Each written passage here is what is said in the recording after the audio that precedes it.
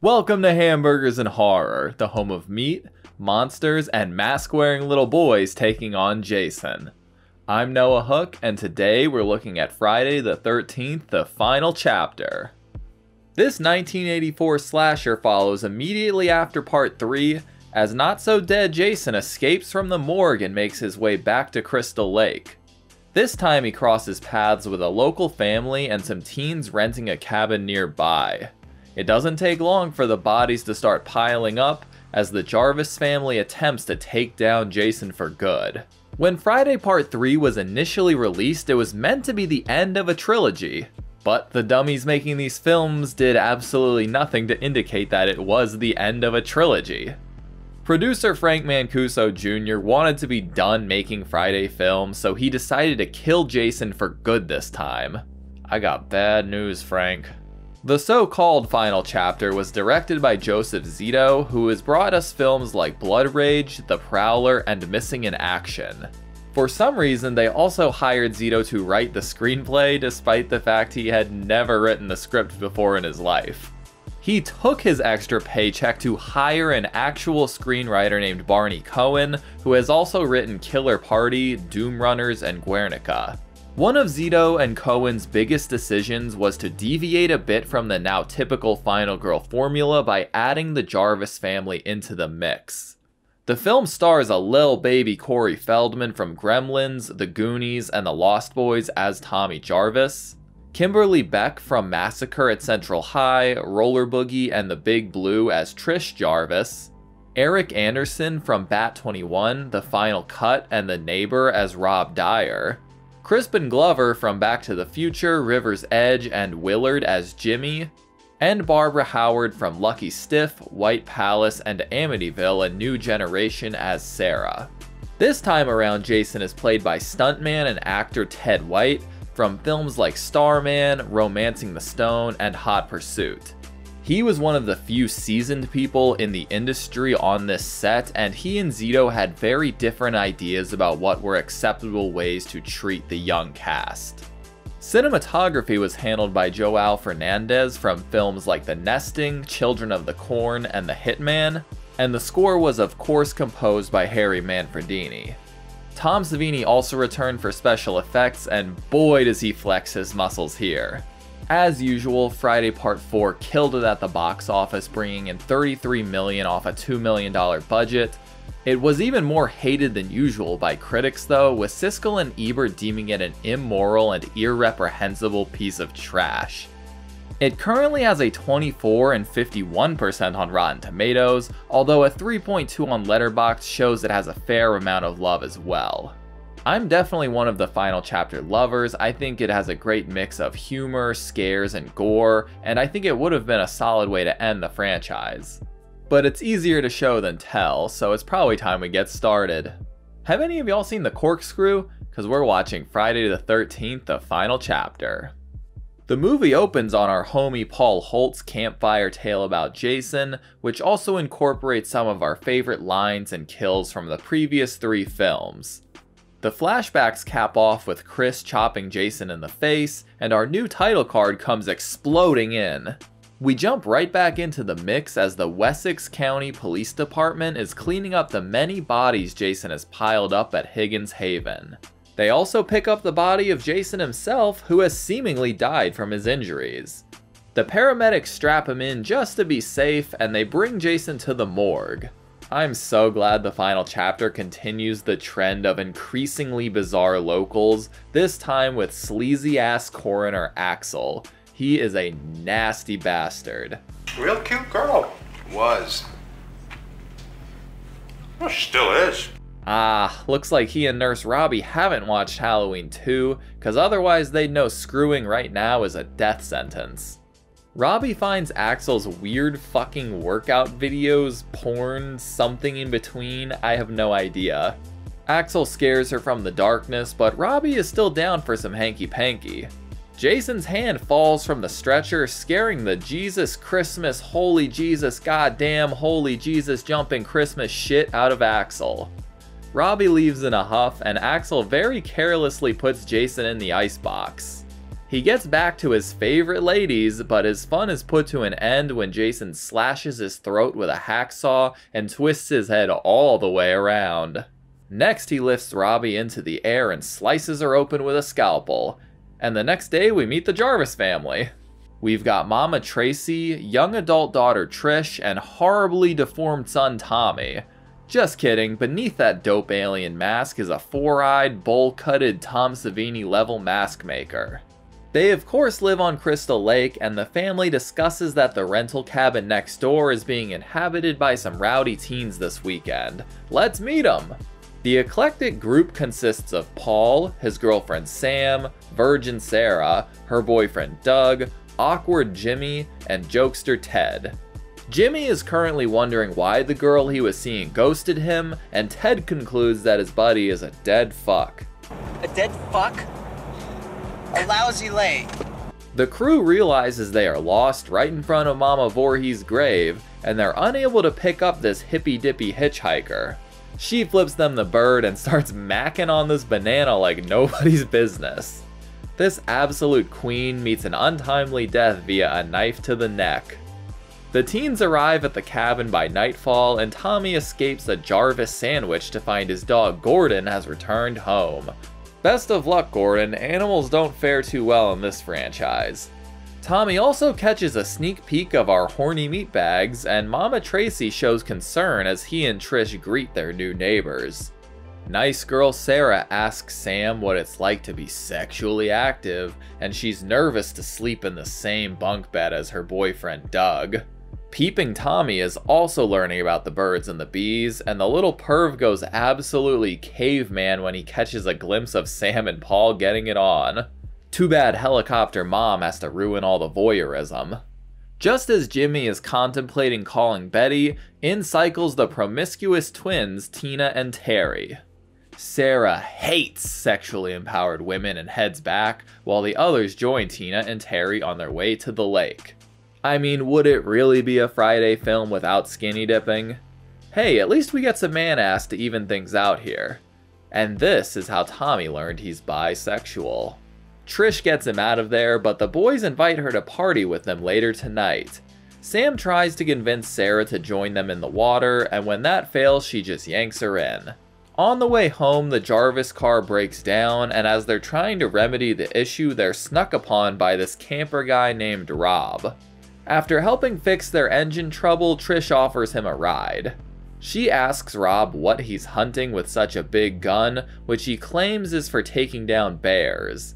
He seems surprised that anybody lives this close to the lake, and is even more concerned to hear about the rowdy teens nearby. Lil' suspicious, Robbie boy. These bored-ass kids invite the armed stranger inside, and Tommy brings him to the man cave. He's a bona fide horror fan and special effects prodigy, and he shows Rob all of his best works. Back at the rental, Jimmy tries putting the moves on Terry with some of the most enthusiastic dance moves I've ever seen. Ted's extremely forward style is very ineffective, and Tina is disappointed to learn the cute boys are taken. Did teenagers ever just dance around like this? Simpler times. Trish sees Rob out as he heads to the woods and lets him know he's welcome back anytime. Ted gives Jimmy more horrible advice, and the twins treat shotgunning like a wet t-shirt contest, with Tina officially making the moves on Paul right in front of Sam. Doug convinces Sarah not to get involved as Sam goes to take a sad swim, and Ted is enraged that his uninterested twin has been stolen. Sam hears someone trailing her in the woods, but unfortunately for her it isn't Paul. Of course she gets naked for a solo night swim, and she paddles her way out to the raft. We finally get our first glimpse of Jason as he bursts from the lake, stabbing Sam through the raft and out the back. Paul decides not to cheat on his girlfriend in the literal cabin she's staying in and heads down to the lake to find her. I'm sorry, what the fuck is Crispin Glover doing with those cheese doodles? Damn, now Tina is making the moves on him, and Jimmy can't resist the offer to go upstairs. Bro, have you ever seen a woman more disappointed to spend time with a man? Paul swims out and finds his dead girlfriend, and when he makes it back to the dock, he's stabbed with a harpoon gun. Fire away! Weird guy Rob hears the commotion from his campsite and he catches a glimpse of Jason on his way back. Jason says guns may kill people, but I kill guns. Jimmy and Tina get to Doinkin and Ted finds a film reel for a silent era porno flick? Okay. Terry is ready to hit the road, but Tina isn't done enjoying Crispin's Glover quite yet. She heads out into the rain, but doesn't even get on her bike before Jason impales her off screen. Apparently this flapper shit got Sarah hot and bothered, and she invites Doug to join her in the bottom bunk tonight. Mama Jarvis arrives home to find her kids missing. Wait, where are they? She searches for them inside and out, but Jason finds her off screen. I guess the Jarvis kids went shopping? Okay. Whatever gets Mom alone, I guess. They arrive home to find the house empty, and a concerned Trish decides to search their usual jogging path. This of course leads her to Rob's tent, who almost mistakenly gives her the Voorhees treatment. Yeah, this guy isn't hunting bears. Tina helps Jimmy confirm he isn't a dead fuck. He brags to Ted about how alive his fuck was, and to celebrate he grabs a bottle of wine. Ted! Hey, Ted, where the hell's the corkscrew? Here's your corkscrew, and a cleaver to the face for good measure. Up next is Tina, who simply gets yeeted out of a window by Jason, who for some reason went out onto the roof. At least we get a cool car stunt. Trish has learned that Rob is the brother of Sandra, who was killed by Jason in part 2. Trish tells him that her killer died at Higgins Haven, but she didn't hear about his escape from the morgue. She realizes Tommy could be in danger, and I guess Jason is back in the kitchen now. While Sarah and Doug get busy in the shower, Ted is still watching 1920s porn. The very drunk pervert finally meets his end via a knife to the head, courtesy of Jason from behind the movie screen. Sarah confesses her love to Doug as she heads to bed, but he's not going to get the chance to reciprocate. Jason sets the mood lighting before smashing through the shower door and simply smashes Doug's head with one hand. Jason was planning to throw the virgin into the Crystal Lake volcano, but now that Sarah's done the deed, all she gets is an axe to the chest. Trish and Rob return to find Tommy, but before they can call for help, Jason rips out the landline. Jason's really bouncing all over the place this film. Trish, Rob, and Gordon head across the yard to check on the teens, but as we have established, they are all dead. While they are out, Tommy finds Rob's newspaper clippings about Jason, including an image of his deformed childhood face. Gordon gets spooked and just yeets himself out of the movie. Good boy! For some reason, Rob goes down to the basement, and for some reason, Jason is already down there. Voorhees just grabs a nearby wrench and beats the ever-living fuck out of Rob. Trish only decides to help after he's dead, but when Jason grabs her from below, she's able to hack his hand up a bit. After stumbling across a few corpses, she makes it back home, and Tommy helps her board up the cabin. These poor fuckers never know that Jason prefers to use his previous victims to break through the windows, which is exactly what he does here. Jason bursts in and snatches Tommy, but Trish fights him off with a hammer claw to the neck. Ouch. He busts the door down and nearly beheads Trish with her own hammer, and the two flee upstairs and barricade themselves in Tommy's room. Jason begins breaking in with an axe, but Trish gives him the Stu Macher treatment. Trish decides to distract Jason to give Tommy time to escape, as she lures him back to the rental cabin. He chases her upstairs, and we get our third window yeet of the film as Trish Sally Hardesties herself to the ground. She struggles to get to her feet, and Tommy decides to do more than simply escape. Jason follows the injured girl home as Tommy starts hacking off his hair, and Trish just misses him with a machete swipe. Ooh, she does get him in the hand real good though. She gets him again in the chest before he tackles her to the floor, but before he can finish her, he is called by Tommy. Jason is bewildered by the familiar looking face, but before he can kill and or hug Tommy, he gets his mask whacked off by Trish. Oh hell yes, this is a top tier Jason look. This gives Tommy the chance to grab Jason's machete, and the little lad slams that sucker right into Jason's face. The big man topples and his face slides down the blade. But Bald Tommy ain't done yet, as when Jason simply twitches, he goes fucking ham on his head again and again. We fade to white as Trish and Tommy make it to a hospital, and she's really worried about her brother's mental state after such a violent attack. The movie ends as the two embrace, with Tommy staring down the audience to supposedly end the franchise. And that's the final chapter. This is a fun one. It is quintessential Friday the 13th with a great mix of sex and humor while still keeping its slasher roots at the forefront. Ted White brings a great energy to Jason. He's less of a clumsy oaf and more of a deliberate assassin this time around. I say this with every film, but I wish we got to see more of him here. Like, it's the fourth film and supposedly the finale. Stop hiding Jason in the shadows and off screen. We want the hockey mask. But that final act is hard to beat. Aside from maybe part 6, this is my favorite design for Jason, and those effects by Tom Savini are frickin' gorgeous. It's a tiny detail, but I love Jason's fingernails in this one. Tommy and Trish are great new protagonists. They both put up a great fight while still being interesting characters, especially Tommy. I will say this is one of the most forgettable group of teen victims in the whole franchise. I seriously forget their names every 5 minutes or so.